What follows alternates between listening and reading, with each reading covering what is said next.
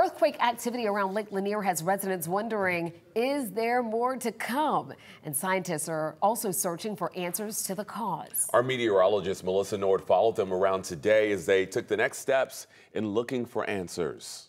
I heard a very loud bang. At first, I was concerned that there was a lightning strike.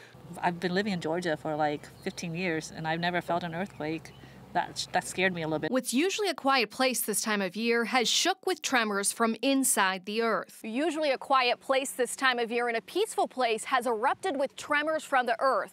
Now a series of 4 earthquakes, part of a swarm, in the last week around Lake Lanier. Scientists want to know why so many are happening in such a short amount of time.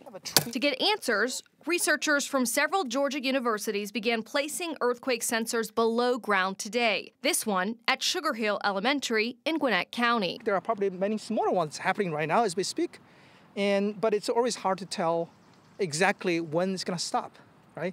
That's always a million-dollar question we're trying to figure out. Each one will sit about a foot below ground, but it's the culmination of information combined that they hope leads to answers. We're placing these seismometer sensors in sort of a grid where we have some that are very close to the center. These sensors will be underground for up to 4 months. They'll dig them up and then get information on what's been happening below ground. So what we want to do is put the information that Dr. Payne's instruments can get us together with the geology that we know exists in the shallow subsurface and come up with an accurate picture of why these quakes are occurring. About a half a mile behind me sits the Buford Dam, which is managed by the U.S. Army Corps of Engineers. They tell us that they have been infiltrated by phone calls of local residents asking, is there anything to be concerned of?